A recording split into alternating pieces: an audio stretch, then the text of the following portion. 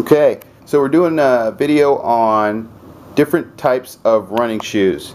There are the four that I'm going to cover, and those are the four that I ran in, and so that's where I'm coming from. You're welcome to make suggestions as to good running shoes for people, and on the site, on the Facebook site, or even on YouTube. We're going to start with the traditional running shoe. This is a Asics Gel brand shoe. And it is very much the traditional running shoe. It's got the traditional drop from, say, 12 millimeter to 10 millimeter, and so it's the shoe that most people are running. They're running heel to toe in the shoe, and traditional runners would find this shoe to be the healthy shoe to wear. There's a number of good brands out there that I hear from my other my running friends, Saucony, Brooks, and I think someone told me about Mizuno that made a good shoe in that traditional running shoe. This next shoe is the Nike Free Run, and they've got a bunch of different versions of this shoe, from softer with more drop to harder with less drop, but it's still got that traditional sole to some extent, except it's got a bunch of splits in it, so you can really kind of bend this shoe up. This shoe's a great walking shoe, by the way. If you're, it's just wonderful for walking. They're very, very comfortable. Mine are all dingy. A lot of people own them because they like the style on them, but consider that shoe for walking, and but also running. I have a friend who does marathons, and he runs in those shoes. Okay, so let's get into the barefoot running shoes.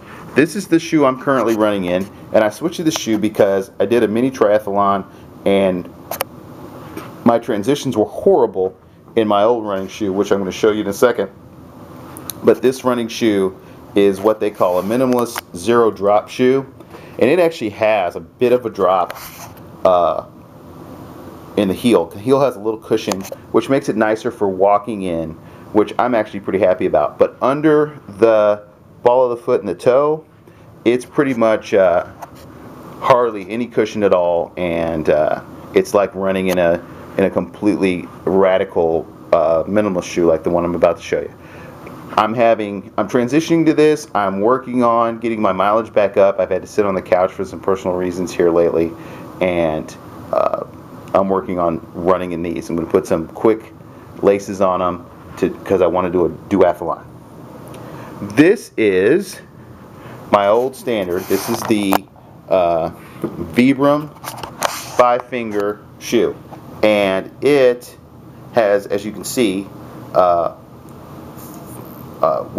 toe pockets, I guess is the best way to explain it. And it's really just a glove for your feet, but it has rubber on the bottom to protect your feet from getting hurt, stone bruises, such and so on and so forth. It has some arch support. This is the Vibram shoe that they made deliberately or strictly for running, and it's actually my favorite shoe, but it's no good for transitioning in a duathlon or triathlon, and so it sucked for me with my first experience in a mini triathlon, and so I had to move from it to this shoe, and I'm pretty happy with this shoe. I haven't put the quick laces on, but I think that's going to make it really quick transition, and I'm up to like 2 miles, but and that's pushing it. But I'm going to build my mileage up because I have 2 goals, and that's to do a duathlon, and the other goal is to do a half marathon here in the next year or so.